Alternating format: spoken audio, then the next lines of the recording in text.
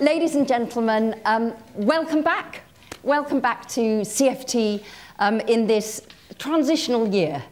We are here in the wonderful Minerva with our beloved main house getting its facelift.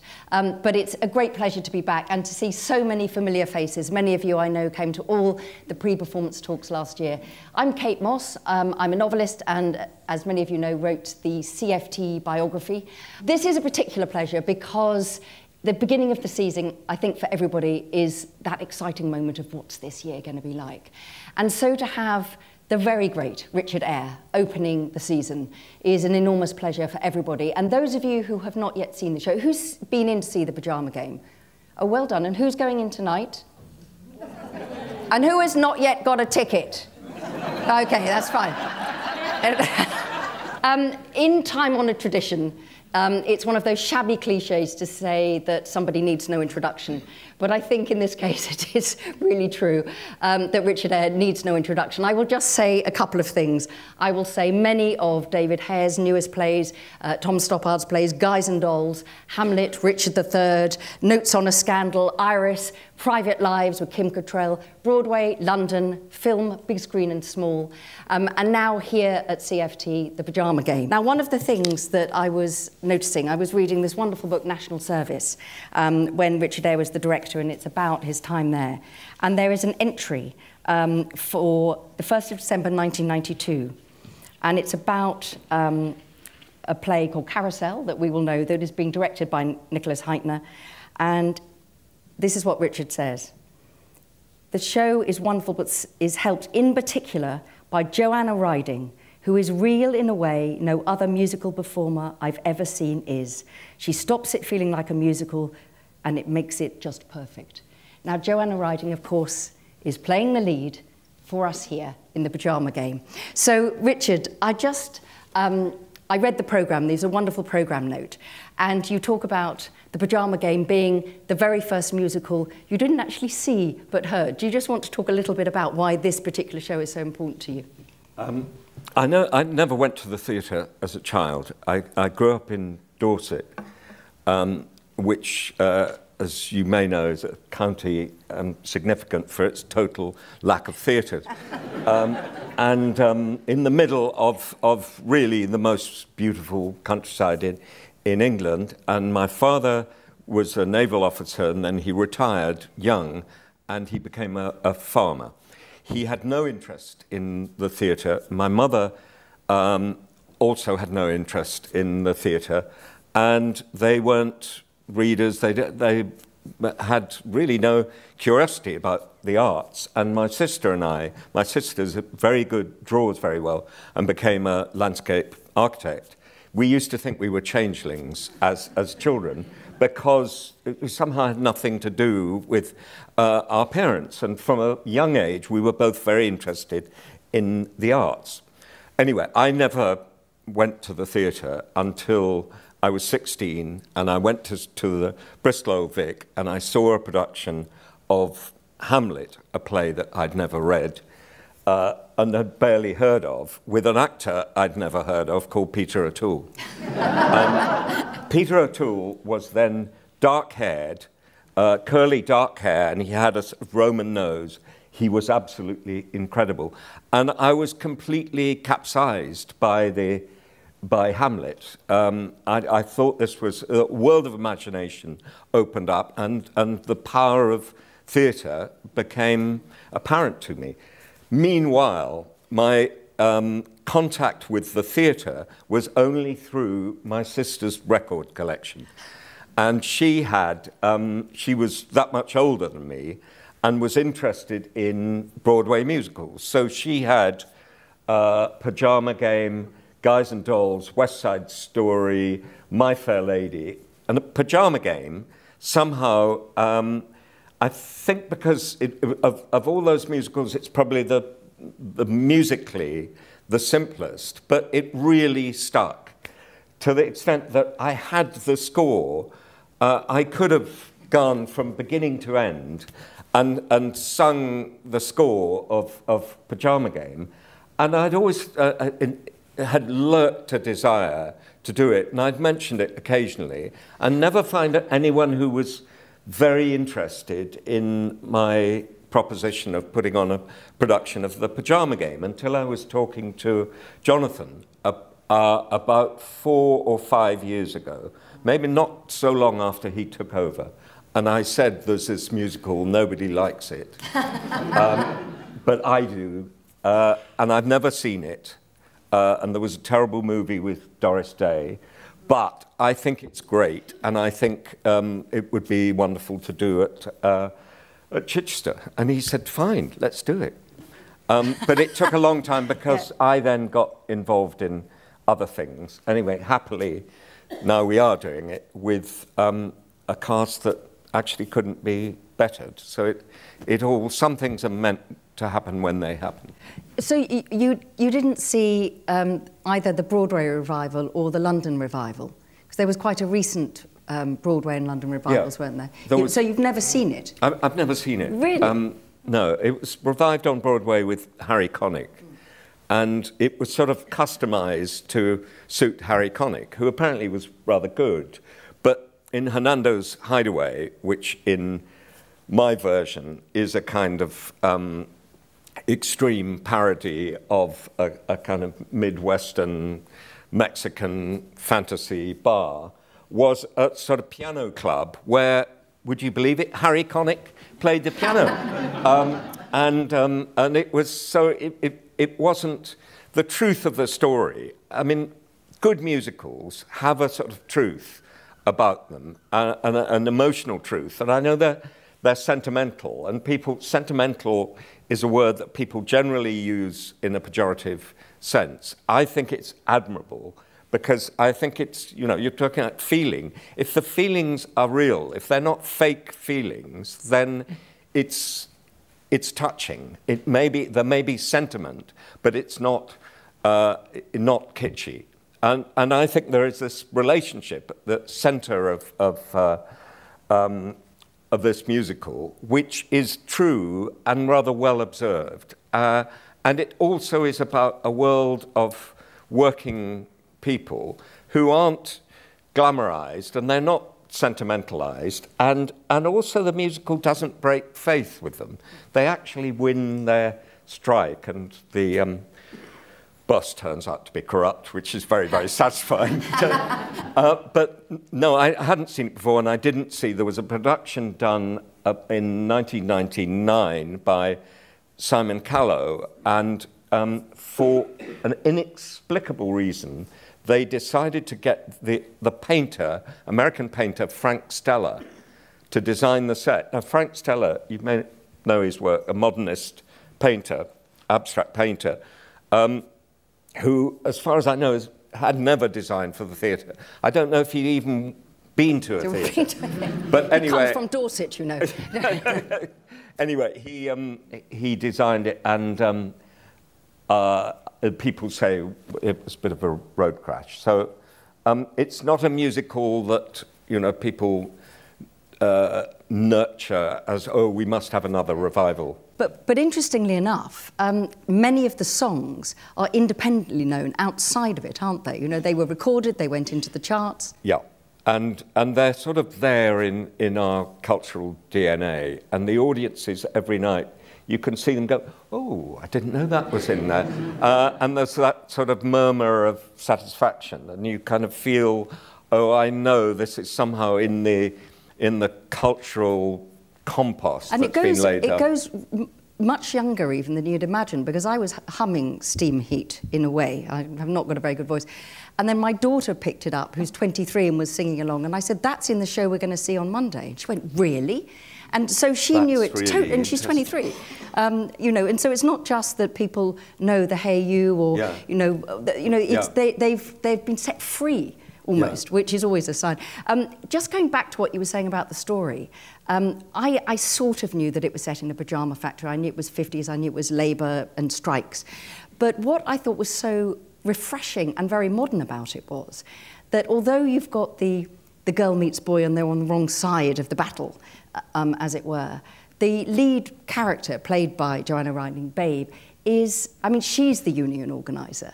And it's actually a very modern story. I mean, it's a very equal male and female cast, and that's why I think some of the numbers are so wonderful. Yes, it's, I'm afraid to say that I'm always appalled by the figures about women in positions of power and women in boardroom, and and this extraordinary, tiresome thing of every time a woman is asked, "Are you a feminist?" I'm a woman, you know, that seems to be enough, and the implication should be, so I expect to be treated with the same respect and equality as men, which doesn't happen in the workplace.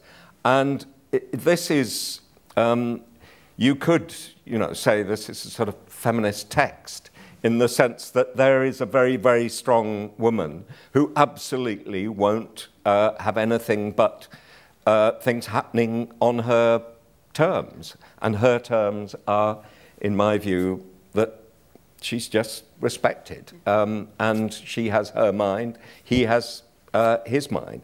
And she states her position very, very strongly. And it happens to be one with which I agree. She has a very eloquent speech in the second half where she's talking about the need to be a member of a team. And what I extrapolate from that is what always distressed me about the age of Thatcher is this notion there is no such thing as society. And I've always felt very, very strongly that there is such a thing as society. And one of the reasons that I like working in a theatre and working with a group of people is that it's a living demonstration of a society that actually works. You have a group of people united with a common aim, common purposes, and they unite for a purpose which is to entertain an audience. That seems to me a virtuous circle.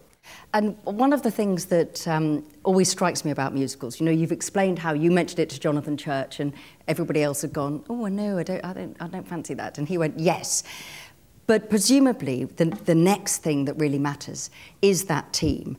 And you have terrifically strong leads, you know, at the centre of the play, but also you've got Stephen Mear as the choreographer, you've got the wonderful Gareth Valentine, who are very well known to Chichester audiences.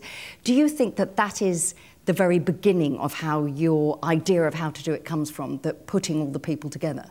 I do, and that's, I mean, to go back to the analogy of creating a society that works, I'd say that's a very strong reason why I like working in the theatre. And people say, oh, it's surrogate family. I come from a family that wasn't a model society. It was completely dysfunctional. So part of me I can see, longs for a family that works. The difference is, of course, that you can't choose the members of your own family, but you can choose the members of your theatrical family. Director is God, yes.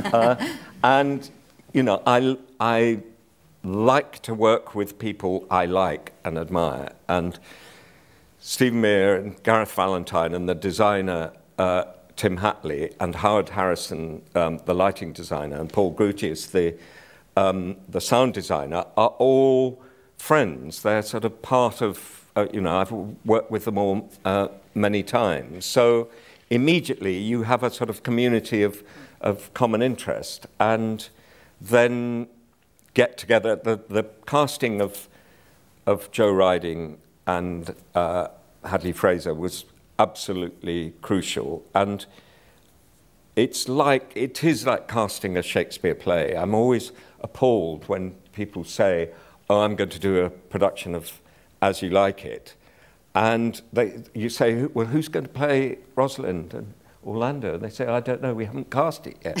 I think, well, you can't actually do it. You can't do those plays, and that's true of most musicals, that they depend, the spine of musicals is always a love story. That's absolutely invariable. And you have to know who those partners are. Because they together, you know, we were saying just before we came on, the joy of it is, for those of you who've not yet seen it, that it could be on a massive stage, but there is a wonderful intimacy about it in here, particularly because you can see Hadley Fraser and Joe Riding's expressions all the time, and it is so funny. And I think, I don't know, but maybe that would be lost in a bigger space. I mean, it really, the audience was so engaged with it. I mean, were you consciously saying, make this the comedy at the heart of it, or does it just naturally come out because of the way they play the parts? I think it naturally comes out. I don't sort of categorise things in that way. I encourage people to examine their lives in the play. So to me it's very important that everybody in every scene has a life, has an identity, can occupy the space, and that I like to be able to look at a stage. It's one of the reasons that theatre is so strong. It's not doing what film does. Film says you've got to look there, you've got to look there. You know, here is a wide shot, but I'm moving there to a close-up. Whereas theatre, I can decide. You know, it starts on the factory floor, and there are 9 sewing machines and people working at sewing machines. And sometimes I think, well, I'll just watch that character tonight because I'm fascinated and they've got a life, and I'm going to see where that life goes. And it's very satisfying for me, but I hope it's very satisfying for the actors, because it means that they're not in sort of hierarchical relationship to... I remember a friend of mine was once in a production of Pygmalion. This was Bob Hoskins, and Diana Rigg, who was then a big star, was playing Eliza Doolittle, and Bob was playing Doolittle. And Bob, I said, what's he like? He said, well, I'll never get to the centre of the stage. And I said, why is that, Bob? He said, well, because I'm beneath the title. And, you know, and you used to see a lot more of that sort of hierarchical staging, where the star was sort of at the centre, and it was sort of like interest was sort of proportionately smaller the further you got away from the sun at the centre. And I find that incredibly frustrating and very dull in a piece of theatre. But is it different? I mean, you know this theatre, you know, the last cigarette was the last time you were here, and so you know the shape and the size of it. Does that influence enormously how you start to put it together? You know, because you know the audience is very close and they're all the way round. Yes, there's some good things. I mean, all the way round. You see, I'm neglecting you, but that's one of the things that I keep saying to the actors. Look, there are people. People sitting at the side, and they never get to see your eyes. So it is important. But the good thing about putting on a play here, putting on a musical here, is that you start off by saying, there's no scenery. You know, I mean, yes, there's scenery. But I said, you know, when I first started working with Tim Hatley on this, we said, well, you know, we've got to create a factory. We've got to create a picnic, we've got to create these worlds, but we're going to do it all with objects that can be taken out, and we've got to find a framework for it. And so you're never troubled by that thing that you so often have if you've got flying and with musicals, of the temptation to put a lot of scenery on stage. You just can't do it here. You can't put scenery, you can't fly anything except those lamps, because there's only about 10 feet above there. And that's emancipating, because it means you have to find a style that is very, very fluid. And I always think musicals are like films in the sense that you have to have the facility to be able to cut from one place to another without sitting there with dead time while loads of scenery is being trucked around. And I love the fact that it's fluent, and it's fluid, and that the actors, in fact, change the space. And actually, watching it, I mean, it is astonishingly engaging for that reason, that there is always something moving. but it felt, I mean, I was just so disappointed when it had finished, actually, you know, because there was that sense of momentum all the way through, even when it was two people on the stage singing a love song. You know, it felt that there was an energy moving it forward all the way through. When you were, you know, we've obviously, there have been big and small musicals here, but when you start to put a musical together, this is probably going to be a ludicrously stupid question. Do you just start at the beginning? Or do you pick out certain numbers that involve more of the company and everybody will... So, you know, do you actually break it up into sections or do you just... You know? No, you break it up into sections. I mean, there's... Whether you're talking about how you develop it when you're working with a designer, that's sort of... You have certain images. And I had an image of the shop floor and the sewing, the machines. I knew that had to be there. I had a sort of idea of what Hernando's Hideaway was like. And I knew that, you know, I wanted this space. So it's sort of, I don't know if you did chemistry at school, but if you remember growing a copper sulfate crystal, which a copper sulfate is absolutely beautiful blue, sort of aquamarine colour.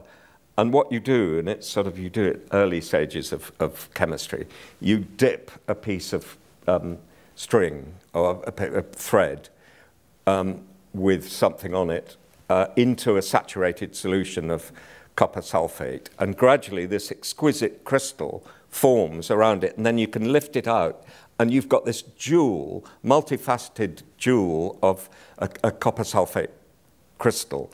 And that's my metaphor for how you work on a production. You saturate your mind with references. So Tim and I would sit around with references, photo books from the 50s, films, posters, everything, and talk about it and saturate our minds with the period and the show, and then gradually things form around one or two core images. And is that the same for a piece of theatre as opposed to an opera, as opposed to a piece of music theatre? Is it the same process regardless of actually what you're working on? Yes, it is. It's identical.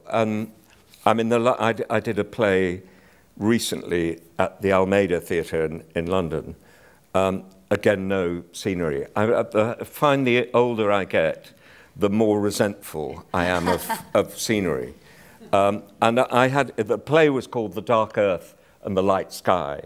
And I said to Bob Crowley, who was the designer, I said, I just know that it's got to have dark earth, real soil on the stage, and a sky round the back.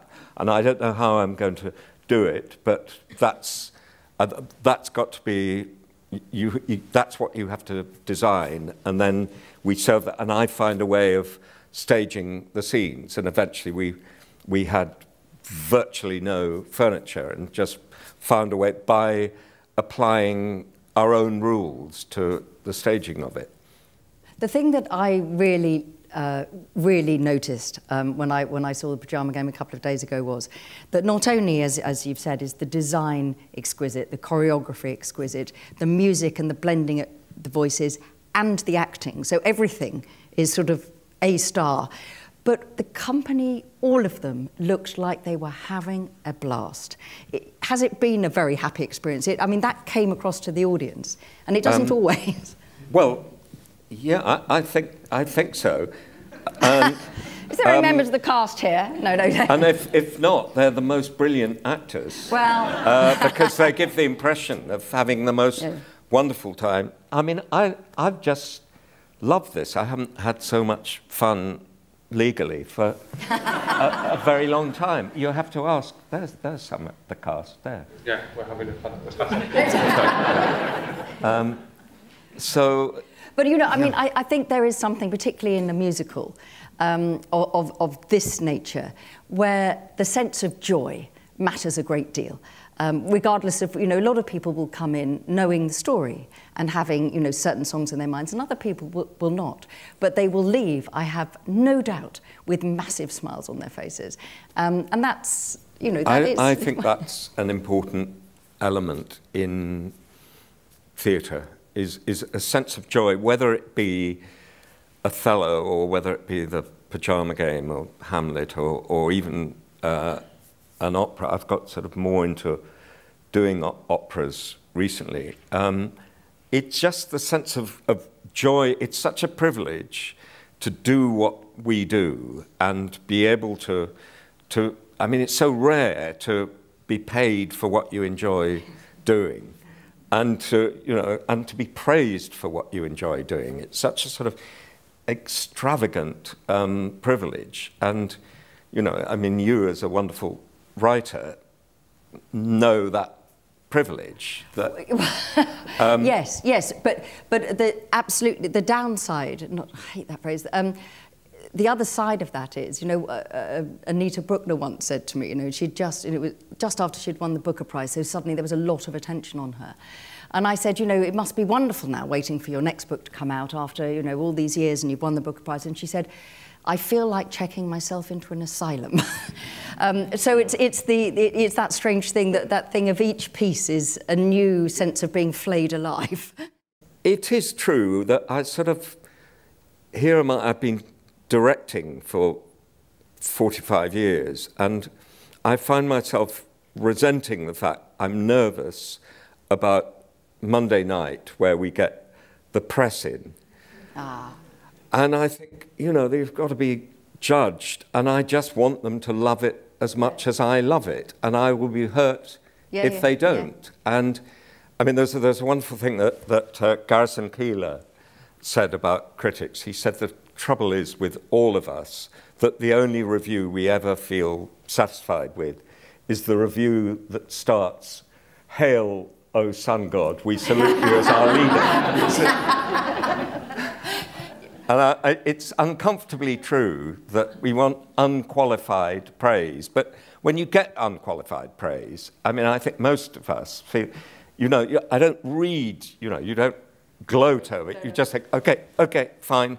And you think, oh, that's a bit excessive. Yes, and you think they're a fool, for liking it quite. But so that part of it, I find difficult, and that's the cycle. Do you read your reviews as the director so that you are aware of what's being said on behalf of your actors, as it were, or do you just not go near them until the paint has dried, as it were?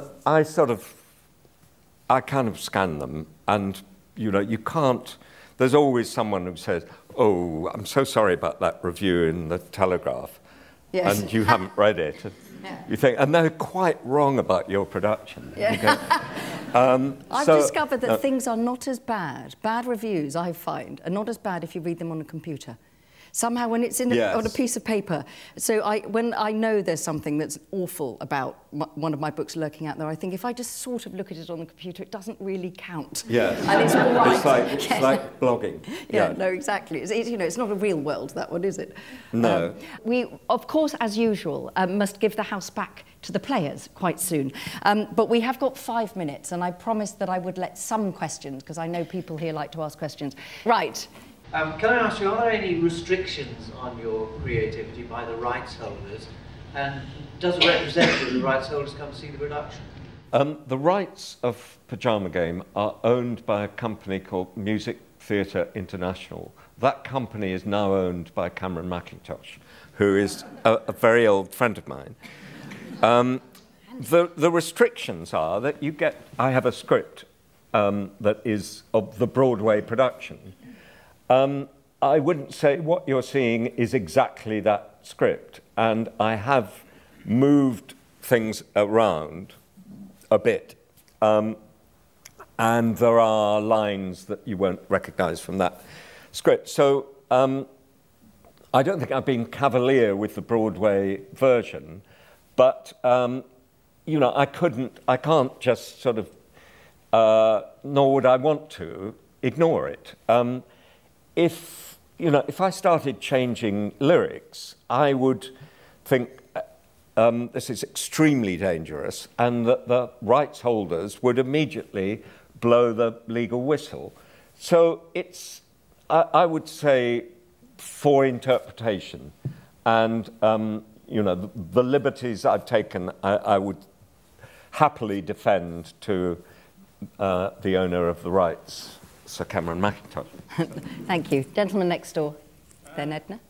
I've seen the musical now 3 times, so and for those of you who haven't seen it, you're in for a real treat, and do get back to the box office and get the last few tickets if you want to come see it again. In seeing it 3 times as a member of the public, I've been able to do some of the things that you were suggesting earlier, that you look on different characters and what they're doing. And I was thinking reflecting yesterday about authenticity and the pursuit of period authenticity, because the musical set in 1954. So I was wondering if you could say something a bit about how important is that for you? It's not just you as the director, it's the whole company being authentic in what they're presenting to the public. Yeah, it's a good point. Well, you know, it's no secret. I was 11 in 1954, so yes, I can remember it. And if something is wrong in the costumes, I'll say, I just feel, I mean, I wasn't living in Cedar Rapids, Iowa in 1954, but I was living in a small village in Dorset. So, but, you know, you have a sense of whether things are right and wrong. And I was obsessed as a teenager by American culture. So in the late 50s, I was completely submerged in American culture. And I read comics, listened exclusively to American music, watched exclusively, more or less exclusively, watched American films, and, if I could, American television. So I know, you know, I do know the period at first hand, apart from looking at an awful lot of reference books. So I would say occasionally, that's just, you know, it doesn't seem to me right. That's an attitude that is, you know, you're taking from, you know, the contemporary world, and not often, but occasionally, yeah. I'm very intrigued to know how a sort of culturally deprived 16-year-old from Dorset got to the top job. I mean, what happened in between? That might take quite a long time to answer. That's quite hard. I did go to, I was the first in my family to go to university.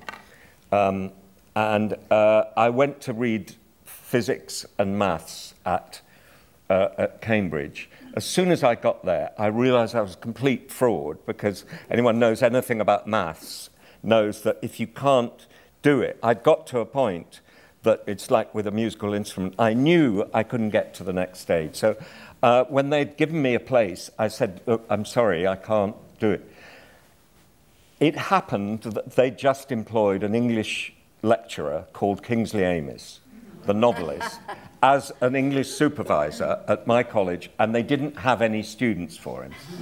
So they said to me, would you like to read English? And I said, yes, absolutely.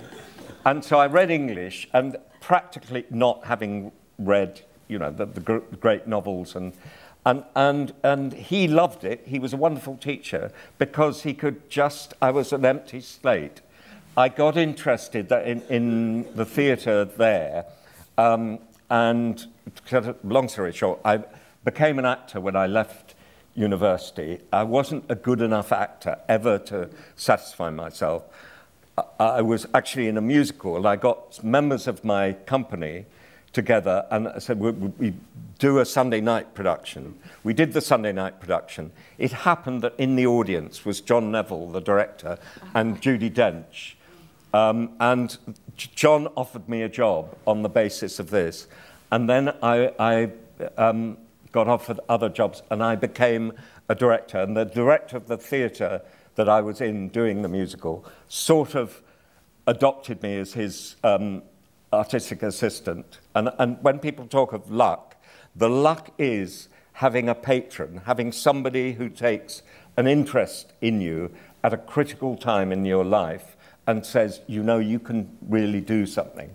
And this hadn't happened to me before, and it completely changed my life. That's how. Although that was a very brilliant digest quickly. But that we've got to stop because obviously the actors will need to warm up. But I want to just ask one final question. Back to that bedroom in Dorset, which we're all now imagining. You listening, 11 years old, sitting cross-legged on the floor, whatever, listening to that music. You've never seen it, and now here you are. Does it feel how you thought it would? I had a sort of strange, if I thought about it, I thought how odd that the whole musical, that they wear pyjamas throughout. And it was only when I sort of came back to it that I realised that the pyjamas only appeared in the finale. So it's sort of, it kind of chimes with what was in my imagination. And I'm very pleased that I haven't ever seen it before, because it means that for me, I'm in a constant state of enchantment when I watch this. And I think everybody who has seen it or will see it will feel the same. It is an extraordinary thing to have such an extraordinarily and a peerless cast across every role, actually, and the design, everything fitting together, and the most incredible start to the season. There will be an afterwards performance, a post-performance talk on the 20th of May, where members of the company will come and talk. You don't have to have been into the show that night, but you do have to get yourself a ticket and come in. It's free as well, and it will be about 40 minutes chatting afterwards. The next pre-show talk that I'll be doing is on the 19th of June, and that will be with David Edgar about his new play, If Only, which is a new political play. But for now, it just remains for me to say an enormous thank you to the wonderful Sir Richard Eyre.